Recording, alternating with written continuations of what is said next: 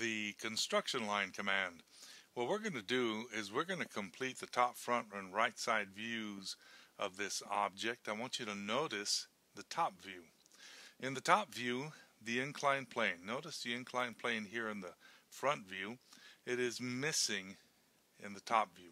Matter of fact, it's missing in the right side view. The right side view has a lot more missing. It has all this upper part missing. What we're going to do is we're going to use construction lines to complete the right side view and the inclined plane in the top view. The first thing I'm going to do is the inclined plane in the top view. I want you to notice, in my layers, I always create a construction line layer. I call it layout. You can call it construction line, X line, anything you want, but do create a layer. I don't recommend that you use the zero layer for construction lines. Use the layout layer. I usually give it a lighter color, either a yellow or a shade of yellow, so I can lay out these construction lines. I'm going to make sure I'm on the layout layer, and I'm going to select construction line. Now I want you to notice this is the construction line command in the draw toolbar, but you can also find it here in the ribbon in the draw panel. Here it is right here, construction line, same command. Alright, what I'm going to do is I'm going to select construction line, and once I do, I want you to come down to the command prompt, and I want you to look and notice that you have X line, specify a point or. Notice the options that you have: horizontal, vertical, angle, bisect, and offset. The three that I'm going to use to complete this drawing are horizontal, vertical, and angle. The first one, I'm going to type in V for vertical and press enter. And notice I have a vertical construction line. Now the bottom part of this inclined plane, it already exists. Basically it's this edge of the top view. But you can't find this guy, this corner, in the top view, and that's where I'm going to select. I'm going to select this point right there, press enter to finish the command. I have just projected this corner up to the top view. Now what I'm going to do is I'm going to change to the viz layer. I'm going to select line. Remember, you can select line from the draw toolbar or from the ribbon. I'm going to select line, and I'm going to draw a line from where the construction line intersects the view here all the way to here, and press enter to finish the command. This is the inclined plane in the top view. I want you to notice that, remember, this is the part that that is missing in the right side view, and what I'm going to do is I'm going to transfer this depth of the part to the right side view, and then the height, this part, the height to the right side view, to complete this in this view. I'm going to go ahead and change back to the layout layer, and I'm going to go ahead and pick construction line, and I'm going to type in H for horizontal and press enter. Now right here, this is the maximum depth from here all the way back to here. This is the maximum depth of the object, and that's where I'm going to select. From here to here, this is the maximum depth of the object in the right side view. So now I'm going to press enter to finish the construction line command. I'm going to pick construction line again, type in V for vertical and press enter, and I'm going to project up the maximum depth from the right side view. Press enter to finish the command. So what I have is the maximum depth in the top view, maximum depth in the right side view. I want you to take notice of this intersection right here. What I'm going to do now is I'm going to select construction line. This time I'm going to select the option A for angle and press enter. Now for the angle, all miter lines, all are 45 degrees. Miter lines are 45 degrees. I'm going to type in 45 and press enter. There is my 45 degree miter line. I need to place it at the intersection where the total depth horizontally comes across, where the total depth vertically comes up. That's where I place my miter line. Press enter to finish the command. Now I'm able to project points from the top view to the miter line, from the miter line straight down to the front to the right side view. I'm going to select construction line. I'm going to type in H for horizontal and press enter. I'm going to project this point to the miter line. Basically, you see it going to the miter line here. I'm going to project this point. Notice it goes to the miter line here as well. I've got both this and this. Both of these points are projected to the 45-degree miter line. I press enter to finish the command. Now what I'm going to do is select construction line again, type in V for vertical, press enter, and where this point intersects the miter line, that's where I'm going to pick, and I've just projected this point to the 45-degree miter line and straight down. Press enter to finish the command. I'm going to select construction line again, V for vertical, enter. This corner I'm going to project to the 45 and pick it here. I have projected this corner to the 45 and down. This is the depth of this piece. I'm going to press enter to finish the command. Now what I'm going to do is project the height to the right side view. I'm going to pick construction line, H for horizontal, and there is the height. Press enter to finish the command. This right here is that part, this part missing in the right side view. I'm going to change to the visible layer. I want to select line from the draw toolbar, and I want to pick from here to here to here to here. Press enter to finish the command, and this part is this part in the front view. There's still some things missing. First of all, the drill hole does not show in the right side view. The drill hole right here from the front view does not show in the right side view. I have to project those two holes along with their center lines. First, I'm going to go back to the layout layer. I'm going to select construction line, and I'm going to pick H for horizontal and press enter. Now if I can't see very well because I'm very far out, I'm going to zoom it in to make sure that I select this point and this point. This is the diameter of this drill hole, and I'm also going to project the center line.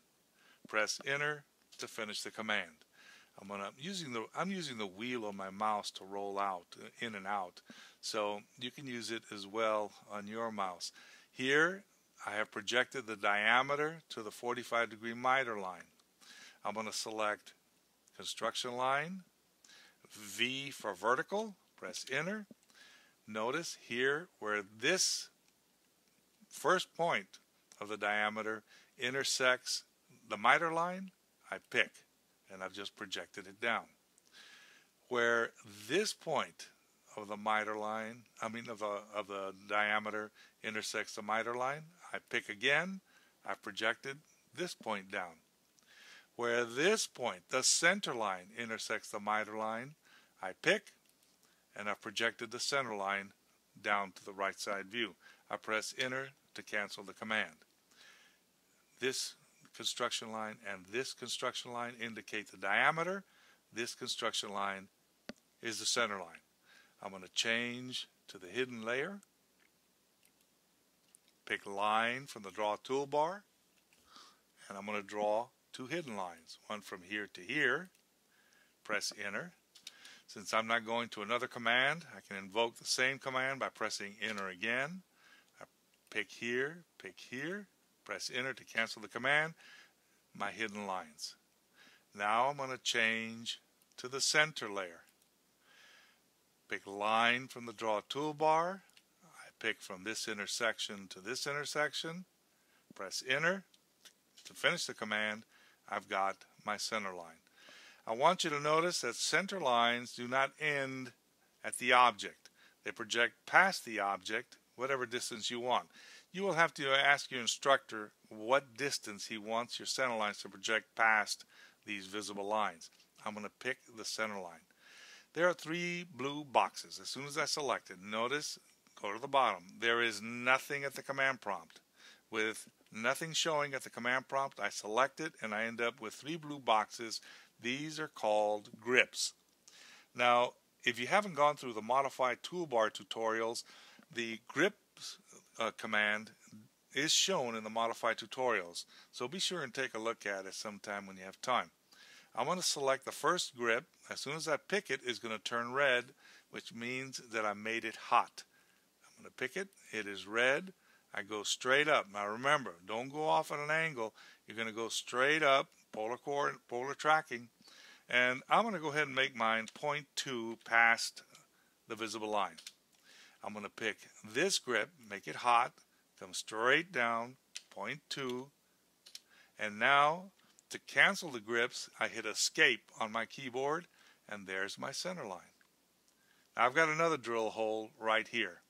What I'm going to do is I'm going to select construction line. I'm going to type in H for horizontal, and I'm going to what happened? Construction line. Oh, I'm sorry. There's the mistake. I didn't change to the layout layer. It happens sometimes to me. I'm going to hit the construction line button again, H for horizontal, and I'm going to pick right there. I'm going to transfer the diameter to there. You got to be careful you don't pick the end point of the center line. And I'm going to press enter to cancel the command, finish the command.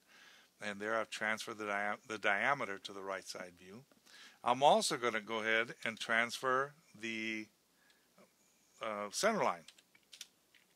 Right here, I'm going to transfer the center line, press enter to finish the command. I've got the diameter transferred to the right side view, projected over, and I've got the center line transferred or projected over to the right side view. Now I change to the hidden layer, and I'm going to pick line, and from this intersection to this intersection is the first line of the diameter. Press enter. You're not going to change commands, so all you have to do is press enter again. You're in the same command again. Pick from this intersection to this intersection. Press enter to finish the command. There's the diameter. Now I'm going to change to the center layer. I'm going to pick line, and I'm going to pick from here to here, and press enter. There's my center line. I need to make sure it extends out. Remember, nothing at the command prompt. I pick it. There are my grips. I make this grip hot. Move this way. 0.2. Be sure you're polar tracking. I'm going to make this grip hot. Go out to the right. 0.2. Hit escape on the keyboard. And now I've got the center line. One more line, and that is the inclined plane. So I'm going to change back to the layout layer. I'm going to select construction line. H for horizontal. This is the top part of the inclined plane. The bottom, I'm going to pick it. Press enter to finish the command. There's my inclined plane. I come back up, back to the visible layer. Select line. And from this intersection to this intersection, I press enter. And now I've got the inclined plane showing in the right side view. I want you to notice something. I want you to notice that when you put some of your construction lines in, they ended up being on top of your visible lines. Can you see how some of these guys disappeared? Your visible lines disappeared. I'm going to show you how to put all these construction lines behind your visible lines. Out here into space, I'm not selecting anything. I'm just going to get grips. I'm going to pick and open up a crossing window. This is called a crossing window.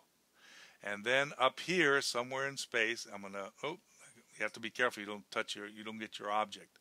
I'm going to pick here. I just want to select construction lines, not visible lines. I have selected all my construction lines. Now I'm going to come here to the ribbon. This is in the Modify panel, and I'm going to select Send to Back. And what has happened, all my construction lines have been sent to the back, behind all my visible lines. Now you can see what you've drawn. Now what I'm going to do, I'm going to go to the Layout layer. I'm going to go to Layout. You see this light bulb? This will turn off the layout layer. Once I pick that button, notice how they disappear? I want to make sure they're gone. I turned off this layout layer, your construction line layer. Pick into the screen. This drawing is ready to print.